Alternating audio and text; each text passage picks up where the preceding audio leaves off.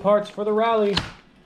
We got our blue aluminum front steering knuckles and the rear, whatever you call that. Not really a steering knuckle. I had to order the entire kit from Techno RC, which came with the steering knuckles, but these are plastic. What I really wanted was the metal drive shafts that were not all extendy and trash like the ones that I have. So we got that for the front, or the rear and the front. And then we got the new bulkheads, or the shock towers, is what they're called. So front and rear shock towers so that we can replace the ones that I got stripped out. It's gonna be sick. So let's get this guy fixed up and we'll get him back out.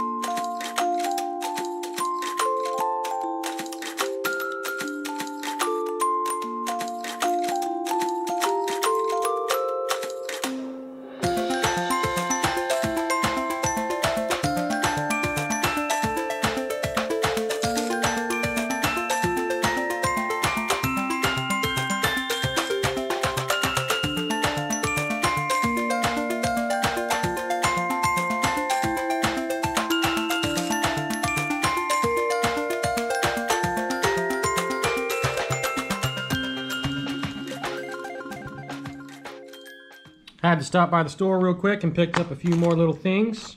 Got ourselves the blue caps for the shocks, purely for the aesthetic, because everything else I have is blue. So I was like, you know what, we'll get something to match.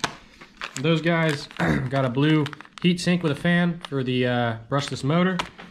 And then we got the steering arms for the front and the back, and then the support arm thingamajig, whatever you call that.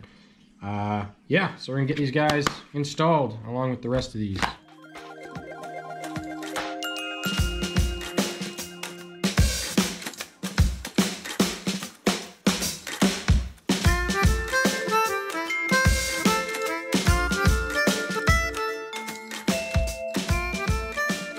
So I finally found a part that works, which is awesome. I bought these RPM arms, which are meant for the Traxxas Slash. And as I said before, every single one of these parts in here that I have bought are for the Traxxas Slash. So I don't understand how like these super nice aluminum arms are not long enough to allow the tire to be brought vertical with these drive shafts if they're all for the same part. However, these RPM plastics arms are indeed long enough. So I've got the shaft installed, finally found some good parts. Super excited. We're gonna get this thing going. Here we go. Functional in here.